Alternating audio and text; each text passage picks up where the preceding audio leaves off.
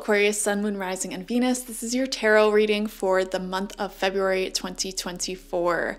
We're going to get 9 cards, 3 rows of 3 from the Giant Rider-Waite-Smith deck. They're all face down in front of me, so let's see what you're going to get. First card out is the 8 of Cups upright. So Aquarius, I am seeing a lot of you are making some sort of transition in life. I don't know why. I just got the message. Some of you are transitioning something in your career. So I wonder if some of you are like older, if you are making a smooth transition into retirement and you're taking on less work, or maybe you went down in hours or something. I don't know why that exact example just came to my mind. Some of you may be making a smooth transition from like education and schooling to a career life, or a smooth transition, like literally moving, like moving houses. So you're moving quite slowly, like moving things when you have the time, the space. It feels like a very smooth and natural transition away from one way of life to another way of life. And it does very much feel like a way of life that you are changing in February. And this could even be like smoothly transitioning out of one habit to another. Maybe some of you are reducing your caffeine intake, cutting back on drinking. It's something that you feel very drawn to do, okay? And this could even be walking away from someone as well.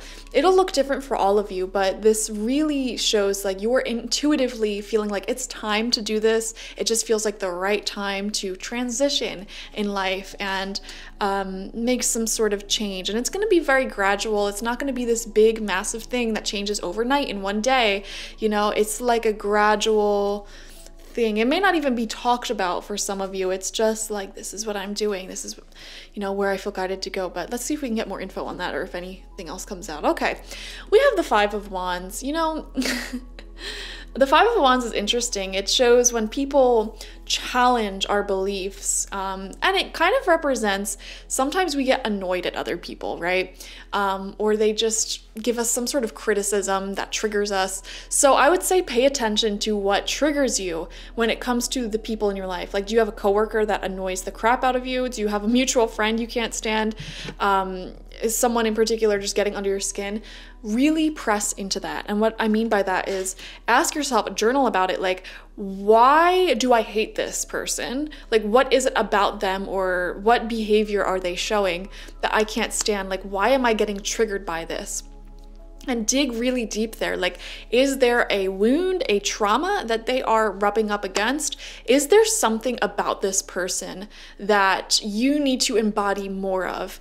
Is it that they are accidentally sort of brushing up against an insecurity of yours? When you really analyze and unpack why you feel agitated by the people around you, there is so much healing wisdom in that. And if you continue to do this all throughout your life, you'll kind of reach a point where you become so peaceful and at ease with literally everyone and everything in life, and you never take anything personally again, because you realize that everyone is just projecting their own wounds, their own mind onto you.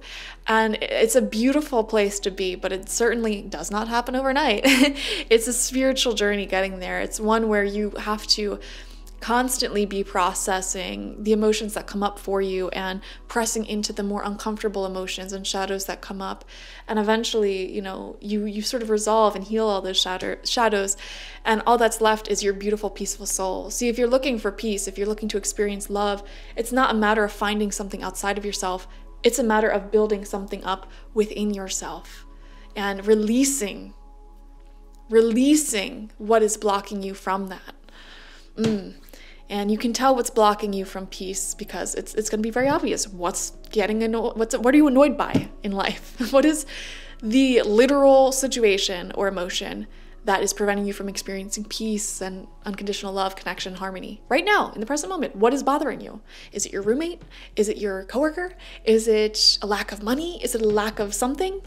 Press into that. Why am I experiencing this lack? Why am I getting annoyed? And how is this a reflection of something that's going on within me? Third card out is the 3 of Swords. Okay, Aquarius, you know, I'm feeling a situation here where something didn't work out in the past. It feels like and it's still agitating you, or it's still heartbroken to you. And you may be feeling like, why am I not over this person yet? Why won't this person get over me? You know, it's like the wound of losing someone or something. It feels like someone, though. It's continuously remaining fresh. For some of you,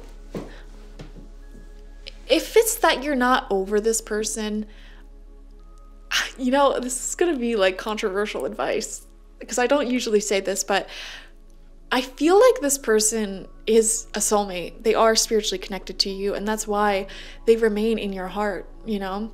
And you may have shared very vulnerable pieces of your soul with them, and you remain in their heart as well. But clearly there's some sort of disagreement or incompatibility that is separating you at this time.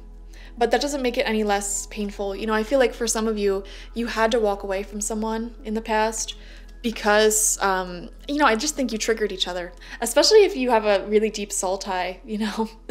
We can trigger each other into healing. And those deep soul connections really, really do bring out the deepest shadows and the most brilliant potential within us.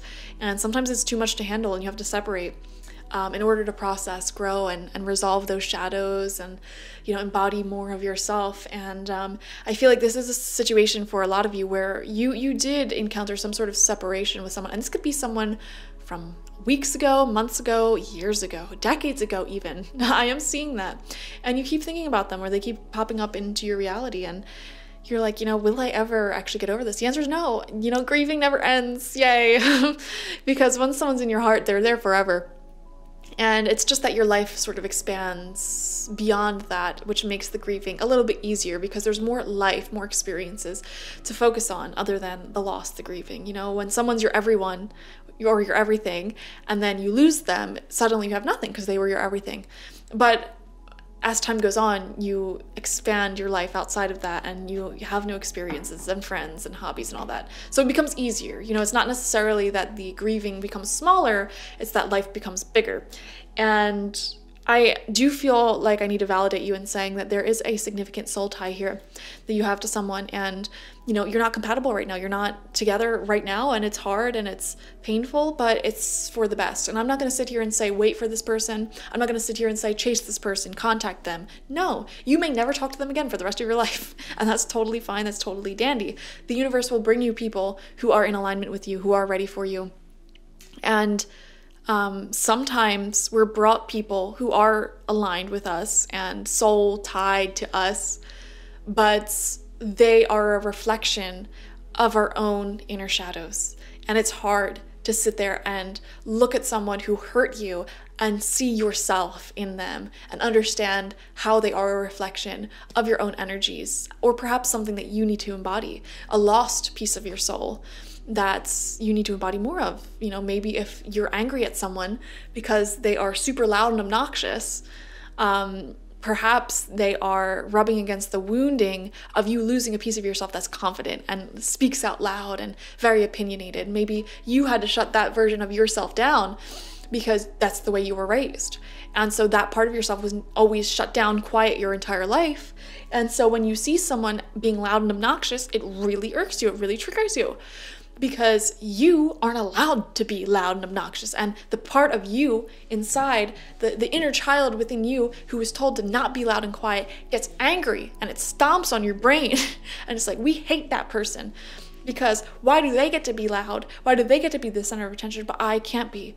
This is why it's so important to really dig deep and press into when people irk you or annoy you or break your heart or make some sort of emotional reaction out of you, even if it's positive. Even if you are absolutely in love with someone, the qualities that you love about them, you can only see those qualities because you yourself have them. So look at your emotions. They're your greatest teachers, and so are your relationships. Okay, second row of cards out. Fourth card is the Knight of Cups. You know, this is love. You know, I feel like you're starting to romance life again and let life romance you. And this is like your heart warming back up after some sort of loss or ending. Let's see where he's headed though. Center of your spread, Six of Pentacles. A lot of you are attracting a mutually giving relationship. is what I'm seeing. A complete balanced give and take here. Now, having a balanced give and take doesn't mean you give 50, they give 50 every day. Because there's going to be days where you can only give like 20 and they have to give 80. There may be days where you can give like 90% and they can only give 10%. And sometimes there may even be days where you're at a 30 and they're at a 20 and it's like, you know what? Let's just give each other some space today. How about that? You know, that's how life works, and it's fine and it's beautiful. And I feel like you are attracting people who are more willing to return the energy that you give. But it's only going to happen after you really press into what annoys you about other people and you really heal and resolve that. Sixth card out is the Six of Wands, success, public recognition. Someone's watching your social media first and foremost, and I feel like this person is whoever the heck didn't work out with you in the past, and this could be anyone. It could be romantic, it could be friendship, it could be anyone who you're missing, you know, who you had a falling out with. They're definitely watching you on social media and wanting to reach out. In fact, they might reach out. I am seeing that. But this is also, we have 2 sixes here, I just realized as well. I feel like if you have your own business or social media platform, it may be taking off a lot more in February. I am seeing that there is growth there. I feel like you're also being recognized in the workplace for what you do, which is amazing. And there may be some sort of gifts of appreciation, tokens of appreciation that you've received in February, either from family, friends, your job, someone, a partner, someone is giving you some sort of gift or token of appreciation. Like, I love you. I see all that you do. I support you. Like, you were offering me so much. You do offer me so much, and it's the least that I could do to, you know, show you what you're worth. I just feel like people are seeing your value. In the past, there may have been people who were so blinded by their own ego, which was protecting their wounds and their insecurities, that they really couldn't see your value fully, even if they wanted to, because they could not see their own value. And remember, people project.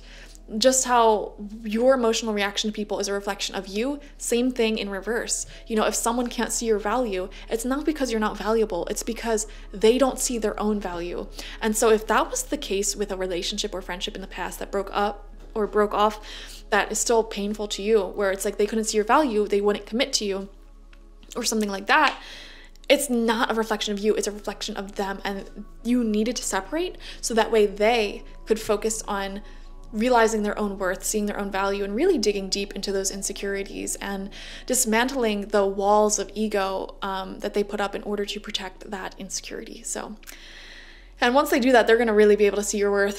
So a final row of cards out, 7th card is the Wheel of Fortune. I am honestly seeing unexpected communication and offers, guys. I am seeing unexpected romance for a lot of you as well.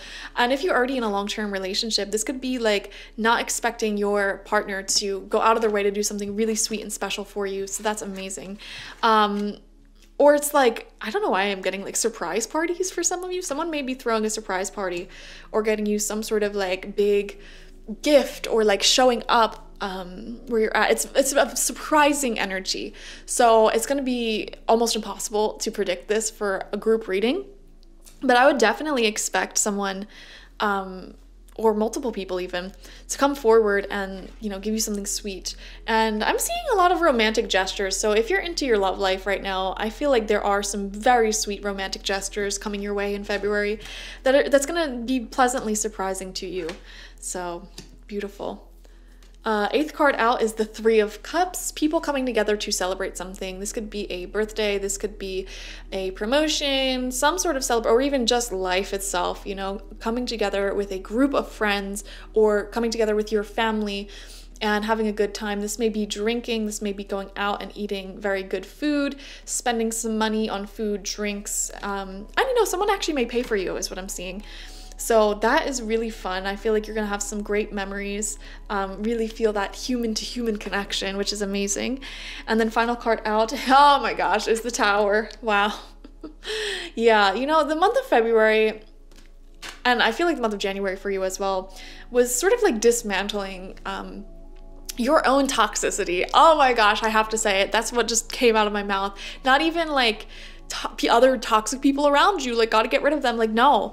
I feel like they're just a reflection of your own toxicity. Like, let's call it how we see it here, Aquarius. You're getting deep, you're getting psychological and introspective, and having the strength to look at what you dislike in other people, how other people trigger you, and it's like, how is that me? How am I in this person? You know, how do I see myself in this person whom I'm annoyed by, who I hate? Like, what are they teaching me? What are they showing me? What are they brushing up against? How are they holding a mirror to my soul? And it's not that